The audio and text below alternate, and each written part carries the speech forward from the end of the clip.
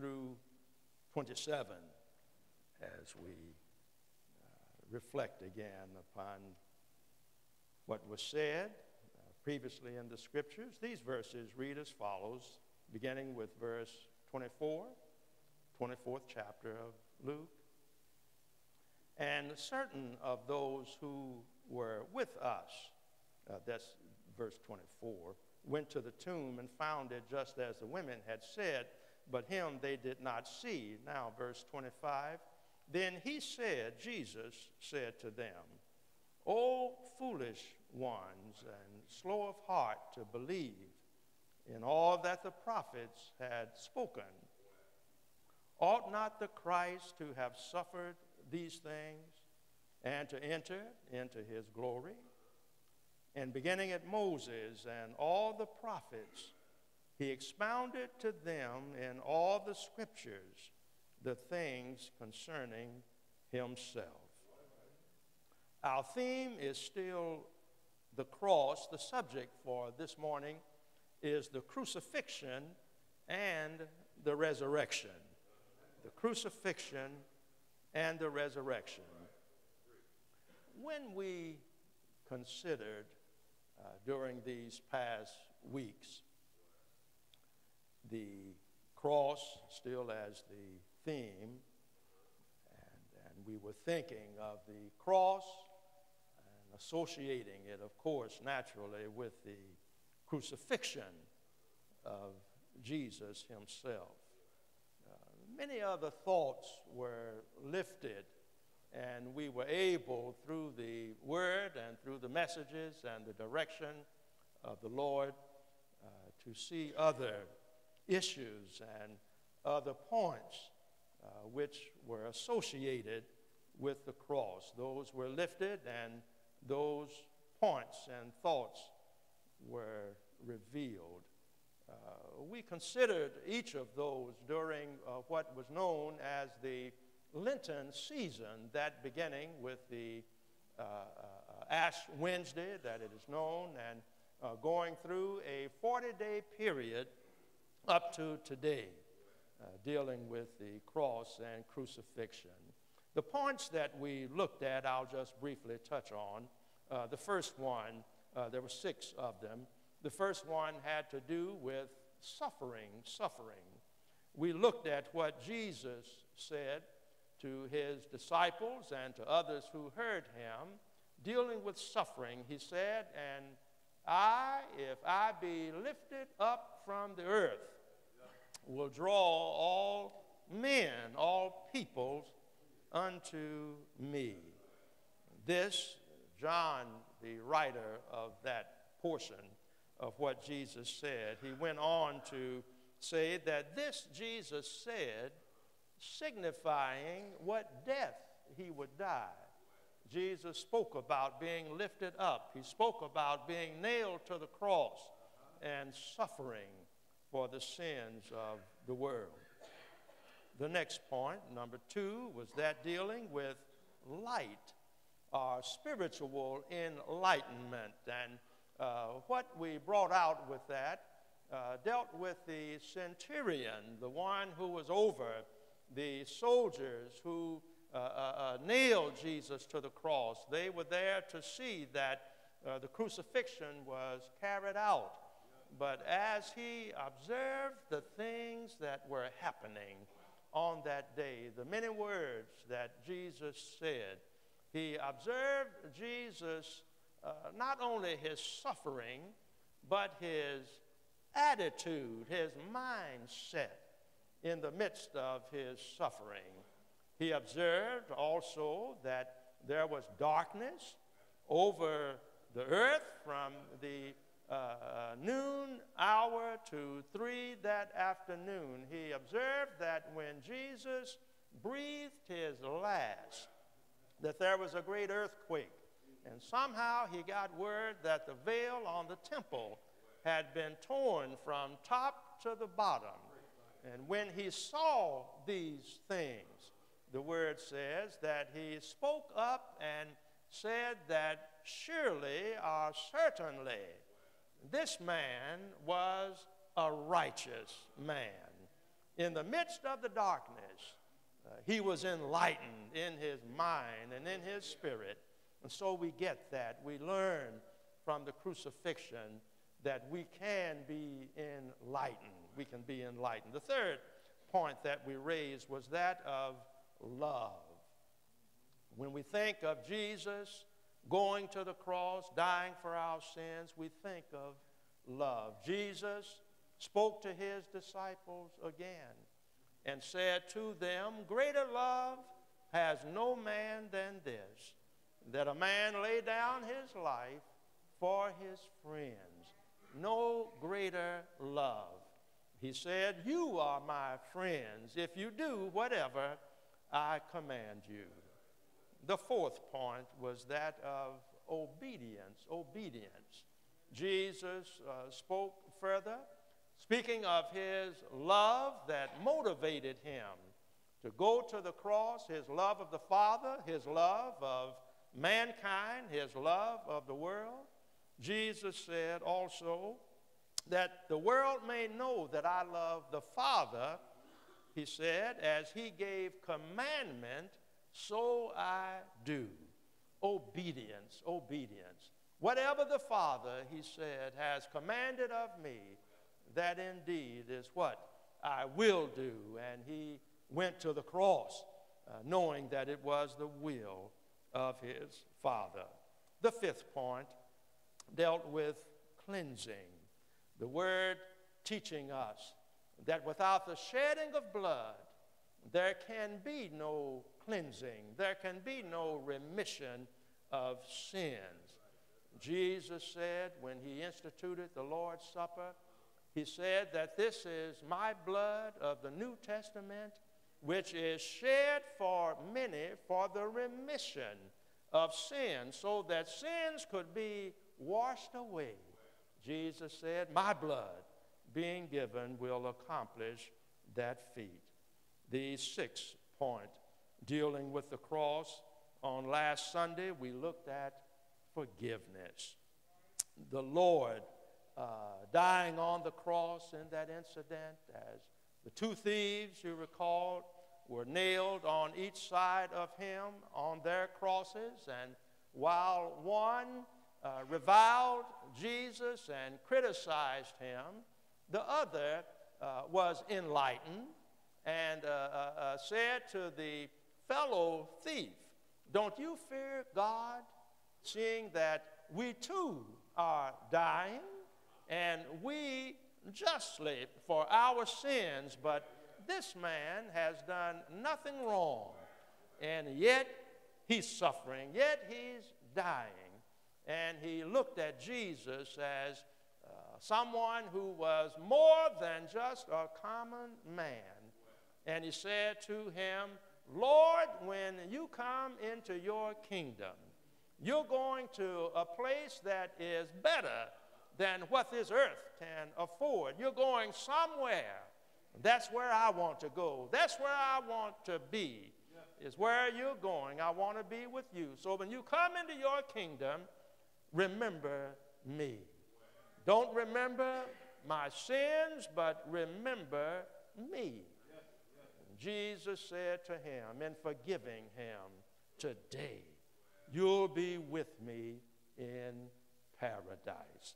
Those thoughts we lifted, and there are many, many more that as we search the scriptures and the Lord reveals so much, these are just a few thoughts that come to us from the crucifixion. But we must also consider, when we think of the cross and the crucifixion, we have to think also of the cross and the resurrection.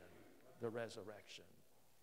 The act of the crucifixion and the thoughts of the crucifixion are really incomplete without the resurrection. The crucifixion of Jesus accomplished its purpose, and that's why Jesus said when he died and when life ebbed from his body, he said, "It is finished." And he said to his Father, "Into your hands I commit my spirit." Well, when he died, when he said, "It is finished," he meant that what I have come to accomplish up to this point is finished. But yet there is something else that lies beyond this point. There is more than the crucifixion. There is also, he is saying, what's to be considered, and that is the resurrection. You'll remember as Jesus was teaching, as he was talking with his disciples and with others who would listen to him, whenever Jesus talked about the cross, whenever he talked about his death, he included in his thoughts and in his points the resurrection also. He didn't end his teaching of that, dealing with the cross, and let that be it, and let that be all of it, but he talked also about the resurrection. Just prior to his crucifixion, Jesus said, "Destroy this body, but in 3 days I'll raise it up." That point of the destruction of the body, that set in the minds of some of those who heard, but when he said, "In 3 days I'll raise it up," that just went over their heads. It was like it went in one ear and out the other. We find that he said to his disciples several times, as you look through the gospel writings, not just once, but many times, he told them that he was going to be delivered into the hands of his enemies. He said, "I will suffer, I will be rejected, I will be crucified, I will be killed, but on the third day I'll rise again." He connected those thoughts. Jesus said on another occasion that as Jonah in the Old Testament, you remember Jonah and the whale, the big fish, the word says, Jesus said that as Jonah was 3 days and 3 nights in the belly of the whale or the big fish, so will the Son of Man be in the heart of the earth. He wanted the people to think about Jonah being swallowed by the whale and being in what Jonah described as the depths of hell. Jesus said, "I'll be in the belly or the heart of the earth." But that wasn't all of the story with Jonah. You remember that it was after those 3 days in the belly of the whale that the whale vomited Jonah up. Jesus was simply saying that I'll be in the heart of the earth, but I'm coming back again. I'm going to rise from the grave.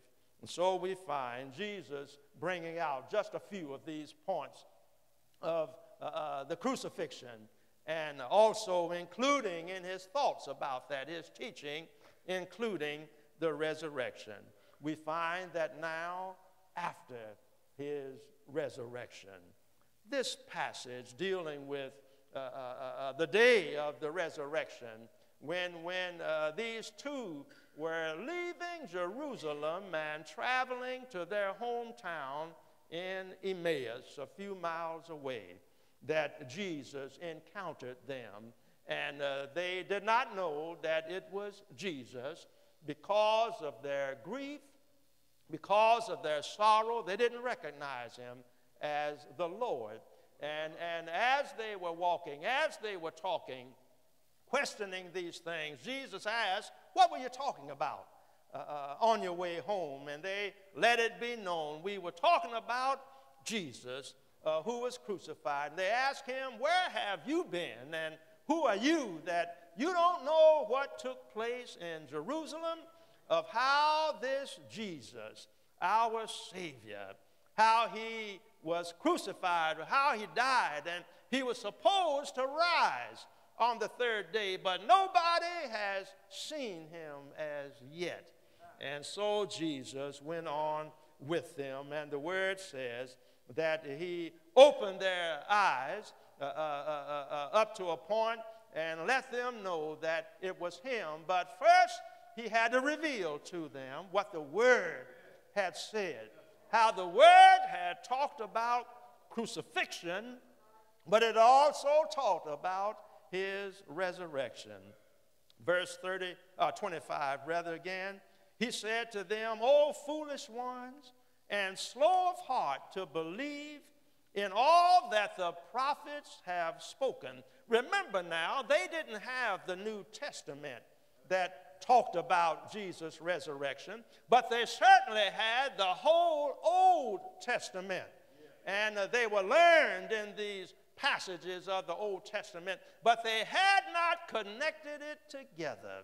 Jesus is saying to them, slow of heart to believe in all that the prophets have spoken. Ought not Christ, the Christ, to have suffered these things and to enter into his glory? Don't you think, don't you remember what the word has said, that this Jesus, this Christ, this Savior, he would be put to death. He would suffer. But remember that the prophets also said he would rise again. He would enter into his glory. 27th verse says, beginning in Moses and all of the prophets. Now, the first book of Moses in the Bible is Genesis. That's where it all starts. The first 5 books of the Bible are attributed to Moses' writing, and we have other of the writings of the prophets. Jesus opened their understanding to what the Word had to say throughout the Old Testament. Now, you think Bishop preaches long sometimes. Think of what Jesus was doing with them, opening unto them the whole of the Old Testament, revealing unto them what the Word said about the suffering of the Savior, but that he indeed would rise again. We find, church, God's plan for the crucifixion always included the resurrection. It always included. They go together. God's plan included the crucifixion and the resurrection.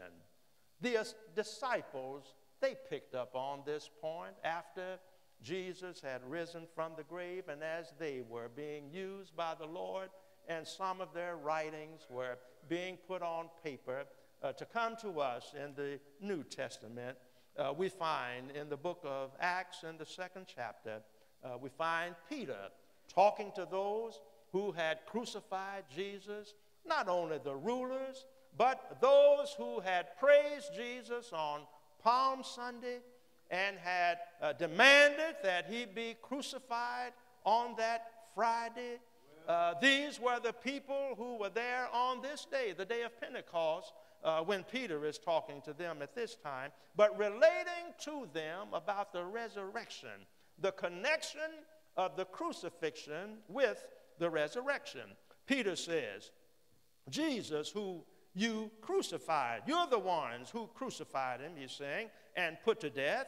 He was delivered by the determined purpose and foreknowledge of God, a part of God's plan from the beginning.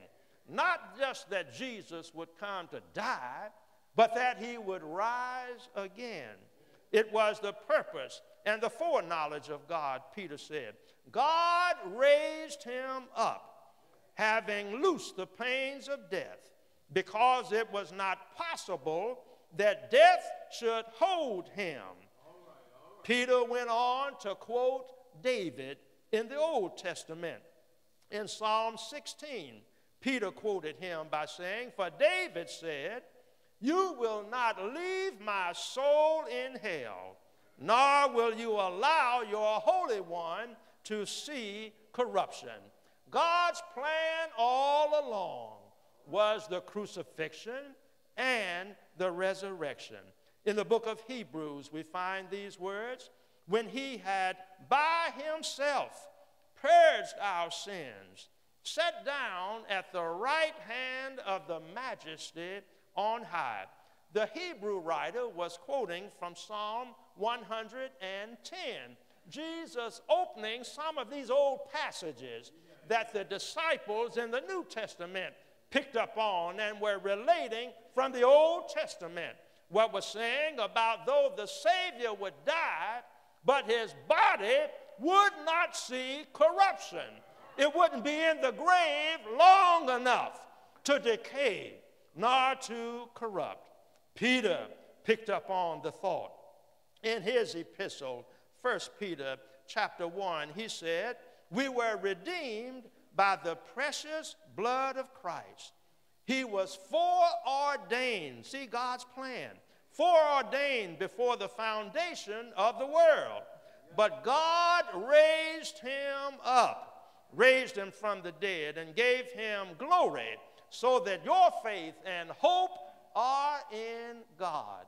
Oh, church, Peter was really quoting from the book of Psalm in 46th Psalm and so many other passages that we have in the Old Testament. So what we're trying to get you to understand is that God's plan all along was to allow his son Jesus, to send Jesus into the earth to die for our sins, but to raise him from the dead, raise him from the grave.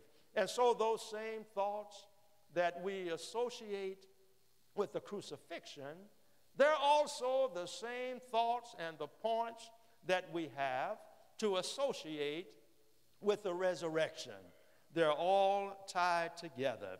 Let us see those points again. We have some scriptures we'll just give to you quickly as we prepare to close. The point dealing with suffering. Let us see what the word has to say from 1 Peter and also from Philippians. In 1 Peter, suffering, Peter said, for Christ also suffered. This is after Jesus' resurrection now. Christ also suffered once for sins, the just for the unjust, that he might bring us to God, being put to death in the flesh, but made alive by the Spirit. He is the one, is what Peter's saying, who suffered. He went to the cross, but suffering on the cross wasn't the end. It was because of his suffering that when he died, being put to death in the flesh, he was made alive by the Spirit of God. Let us see what Paul says in this next passage from Philippians, the 3rd chapter, and verses 8 through 11. Yet indeed, Paul is saying, I also count all things lost for the excellence of the knowledge of Christ Jesus my Lord, for whom I have suffered the loss of all things. Paul talking about his own suffering. And count them, my suffering, he said, the loss of all things, but rubbish is just waste, that I may gain Christ and be found in him, not having my own righteousness, which is from the law, but that which is through faith in Christ, the righteousness which is from God by faith, that I may know him and the power of his resurrection and the fellowship of his sufferings, he's saying, being conformed to his death, if by any means I may attain to the resurrection from the dead. He's saying, I don't mind suffering for Christ because he suffered for me. I'm willing to suffer for the Lord because he suffered for me. I know that when I suffer for him because he suffered for me, that because he was raised from the dead, I want to experience that resurrection just as Jesus did. Let us look at the next thought. We find that being light. We talked about that, dealing with the crucifixion. In Romans chapter 10, verses 9 through 10, Paul says that if you confess with your mouth the Lord Jesus and believe in your heart that God has raised him from the dead, you will be saved. Enlightenment. For with the heart one believes unto righteousness, and with the mouth confession is made unto salvation. Oh, when we understand, when we believe that Jesus not only died, but that God raised him from the dead, when you believe that, oh, when you know it for yourself, we find that Paul said, that means you indeed are saved. The other point being that after light is that of love. Paul says in Galatians 2:20, I have been crucified with Christ. What he's talking about here is that when Christ died, he died in our place. That means that we died too. We were nailed to the cross. I have been crucified with Christ. It is no longer, Paul says now, that I who live, but Christ lives in me. And the life which I now live in the flesh, I live by faith in the Son of God who loved me and gave himself for me. Because Christ lives, he's saying, he loved me enough to die for me, or he loves me enough to live in me. The life that I now live is because of Christ, the risen Christ, who lives in me. The next point, as we move, is that of obedience. We find that being connected to the cross and the resurrection. Paul says, Philippians 2, verses 8 through 11, and being found in appearance as a man, talking about Jesus, Paul is, he's saying, he humbled himself, became obedient to the point of death, even the death of the cross. Therefore, because of his obedience, look what God did. God has highly exalted him and given him a name which is above every name. He raised him up. Not only did he raise him up, but he lifted his name up, given him a name that is above every name, that at the name of Jesus, every knee should bow, of those in heaven, those on earth, those under the earth, and that every tongue should confess that Jesus Christ is Lord, to the glory of God the Father.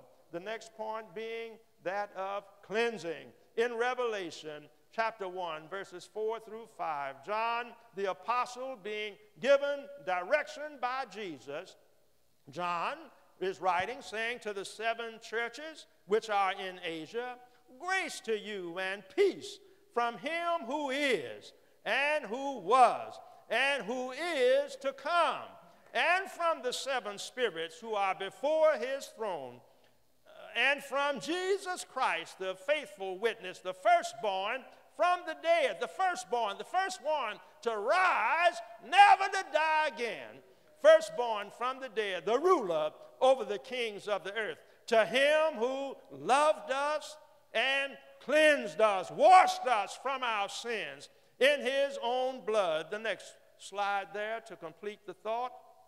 There should have been another passage with that from Revelation 4, 5, and 6 didn't get up. Should have been 4 through 6. But John, still speaking here, to him who loved us, washed us from our sins in his own blood, having cleansed us, but also having risen from the grave.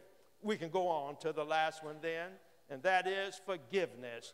Acts 13, verses 36 through 38. For David, after he had served his own generation by the will of God, fell asleep, was buried with his fathers, and saw corruption. David is still in the grave, still in the grave today, saw corruption. But he whom God raised up saw no corruption. Therefore, let it be known to you, brethren, that through this man is preached to you the forgiveness of sins. Not only that he died, but also that he rose again. Church, this is what Jesus was wanting these to understand on the day of his resurrection, and the day that we live in now, that he rose from the grave, and he's still alive today. The Lord is saying to these on the Emmaus road, as he still says to us, I am alive. I am alive. He is risen, as he said. That's the message that the angels told the women who got to the tomb early that morning. He's not here. He's risen, as he said that he would do. He said he would arise. And so because the Lord lives, that's what the praise team was singing, because he lives, we live. And I'm not talking about just existing. Because he lives, that song is talking about I can face tomorrow. All fear is gone. I have hope. I have my position in Christ, my faith in Christ, because he lives. Oh, church, because he lives. These men, when Jesus ultimately revealed himself while they were eating, he joined them in a meal. Then the word says he vanished from their eyes. And they realized they had been with Jesus. And they said to one another, did not our hearts burn within us while he talked to us by the way, while he opened unto us the scriptures?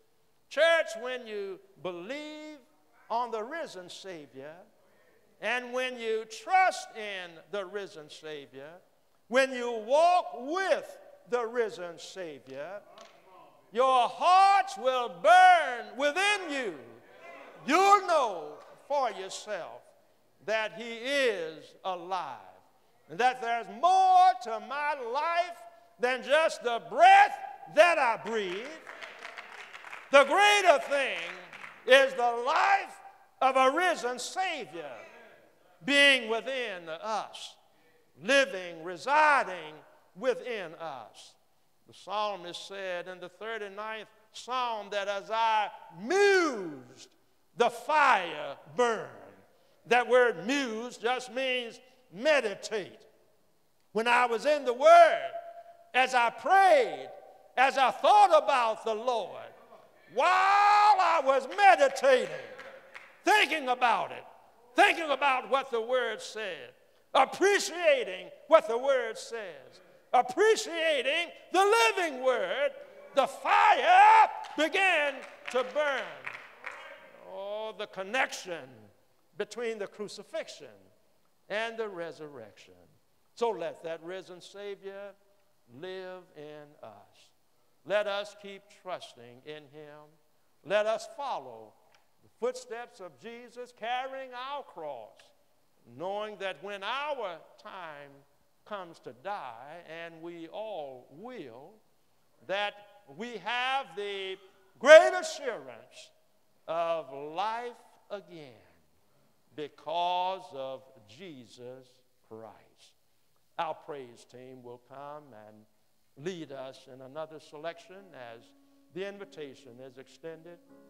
And if there's anyone desiring to come to the Lord to confess your sins, to let it be known that you're repenting and you're turning to Jesus, and you want that salvation that comes through believing in him, from having your sins washed away, from having yourself cleansed in the blood of the Lamb, making a commitment to give your life to the Lord, to walk with him day by day, letting your steps be those of which you're carrying your cross because he did for us. We must carry the cross. But in going forward, we know that there is life everlasting for those who have believed on him. Let us stand, and if there are any to come to give your life to the Lord, any for prayer, whatever your needs might be, we extend the invitation.